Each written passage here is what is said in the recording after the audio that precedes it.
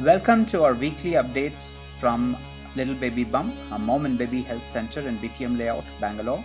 Here our eminent doctors give you tips on topical issues every week.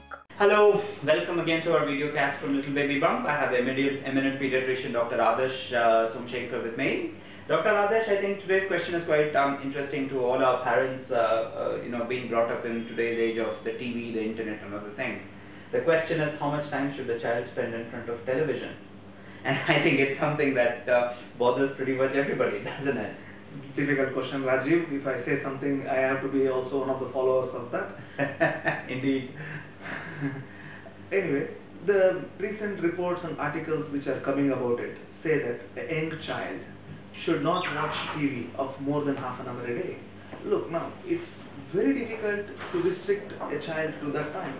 But what they've noticed is, one, TV, especially when viewed from a closer distance, affects eyes. Second, during TV, there is more of inactivity or laziness, which is killing of a child's outdoor activity. Again, outdoor activity is needed, as I have told previously. 5 to 10% of children today are obese, who are less than 12 years of age. So these are two important things which is happening. It may be that both the parents are working, they are busy, they are unable to give that amount of time, and TV for them is a good caretaker. So there is that drive from the parents just to put on something so that they at least are safe sitting in one place and seeing TV. But that is inculcating a wrong habit.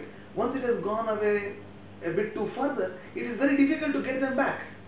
So, as a rule, if that is possible, we should restrict our children to watch half an hour of TV, or not more than half an hour in the weekdays. Perhaps the weekend you would like to give them 1 hour, that may be fine. Oh, that sounds draconian compared to what we are doing right now, but fair enough. I think the viewpoint is very clear. But the question is, isn't there insight or value that they get out of watching TV as well? So there's a lot of things that they could potentially learn as well, isn't there?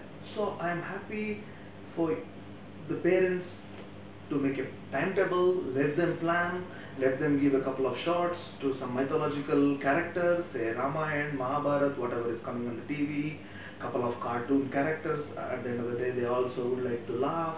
It can be our good old Tom and Jerry, Ben 10, another couple of views into the animals, discovery, science.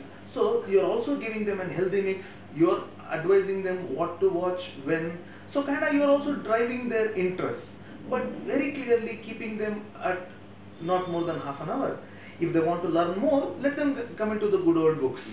And what about internet and video games and everything inclusive? It's half an hour, or is it each of these half an hour? How does it work? So the TV, very clearly I said half an hour, because you can clearly see that the use of spectacles is on the rise. And more alarmingly, if you walk into a standard of 5th standard or 6th standard, you see that 20–30% of the children are already wearing. So it was not so much, say, 2 decades ago. Is that right? The only difference what our children are exposed to, what we didn't have, is TV. All other factors remain the same. So clearly TV seems to have some side effects.